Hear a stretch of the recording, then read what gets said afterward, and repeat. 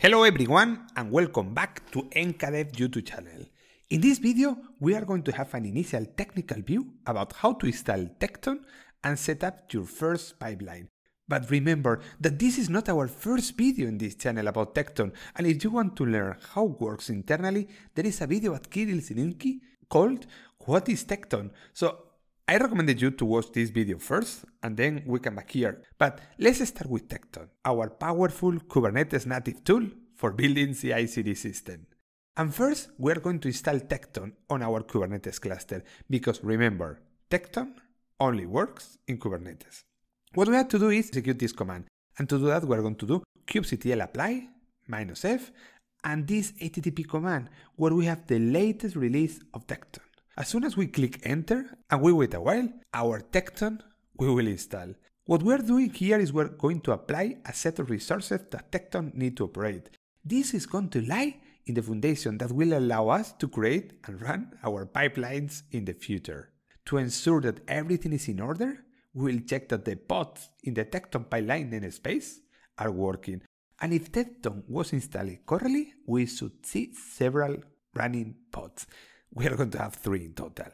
If we execute kubectl get pods -n Tekton pipelines, we will see how our pods are there up and running. The pods that you see are the Tekton internal components that are working together and enable us to define our run pipelines. But first, what is a pipeline in Tekton? A pipeline in Tekton is a number of tasks which define specific steps in the work. So we need to think like a task as an individual function and a pipeline as a series of those functions running in a specific order or parallel as defined. To see how it's really working, let's define our first task. This will be a simple hello world. As you can see on the screen, we have a kind type task, and then in the spec, we have a step. And this step has a name. In this case, say hello, with an image that is Ubuntu, and we have a command. And this command is an echo with an argument, and the argument is hello world. As you can see, a task is composed by a number of steps, and every step is executing an image, in this case an Ubuntu image. And inside the steps, you execute the command that you want to execute. Once everything is defined, we need to apply our task in our cluster. To do that, we're going to do, as you can see on the screen, kubectl apply -f hello task.yaml. And now we are going to use a new command. And this command is called tkn and is the command line tool that we are using in Tekton. And in case that you don't have installed in your laptop or in your machine, you need to install before because it's not coming by default. We're going to use tkn to start the task or the pipelines. And in the next videos, we will see how the event listener works. But today is only with the tkn command. So if we want to start our task, we need to do tkn task start. I'm going to write --so log hello, because hello, as you remember, is the name of the task that we created before. And great, as you can see, we can see in the screen hello world, because what is happening is that we are forcing the task to be executed. Now we will build a pipeline that uses this task. A pipeline is essentially a sequence of tasks that run in order or in parallel as defined. The one that you have on the screen first is a kind pipeline with the name hello pipeline, is calling a task that is called, as you can see in the task reference, name hello. And the name here of this task in the pipeline is called grid. This pipeline is a simple one and only is going to have one task. Later on, we will see how it's working with more tasks, how it's working the order, the execution, dependence, the parallelisms, but today is only to see something simple. First, we're going to apply the pipeline, and to do that, we're going to execute kubectl apply -f hello pipeline.yaml.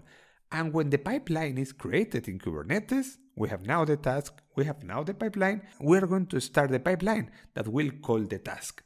To do that, tkn pipeline start, the name of the pipeline, hello pipeline, and --so log. And it's going to happen the same now. The pipeline is going to start the task. This was super simple. It was our hello world. Let's move forward. How we can pass, for example, parameters from the pipeline to the task. And to do that, we're going to work with something so cool as the one that you have in the screen. We have a task, but now it's not so simple as before. This task is called generate random number. And now we have a step.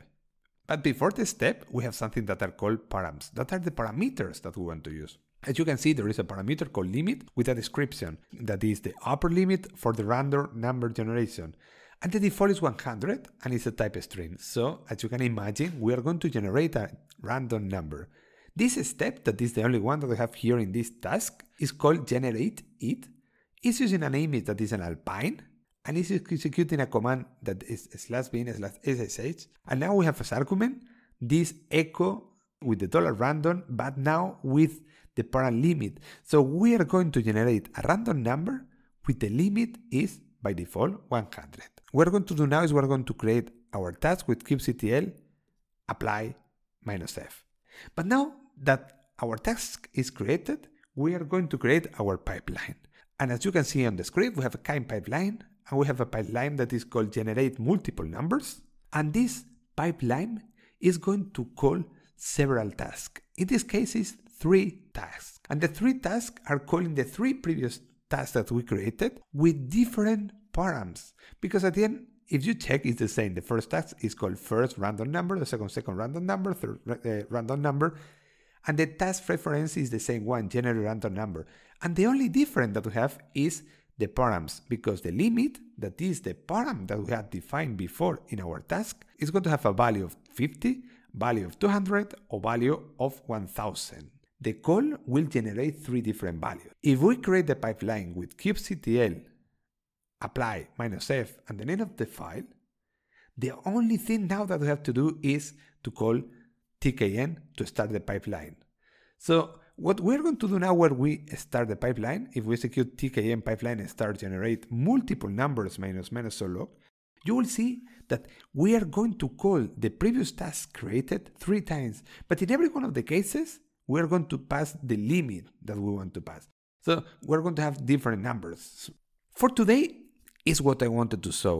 I wanted to show to you how it's working Tekton and how simple it is and how we can play with these 2 components, the pipeline and the task.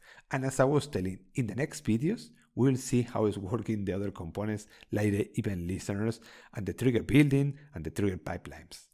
I hope that you enjoy and see you next time. Do you think your project infrastructure is well set and maintained? We know for sure there is always room for improvement.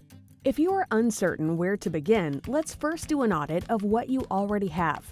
We will review your setup from every angle: performance, cost, security, high availability, automation, and provide you with a detailed roadmap of which direction your infrastructure should go, generate concrete tasks for you to implement, or even take on your infra entirely, if you let us, of course.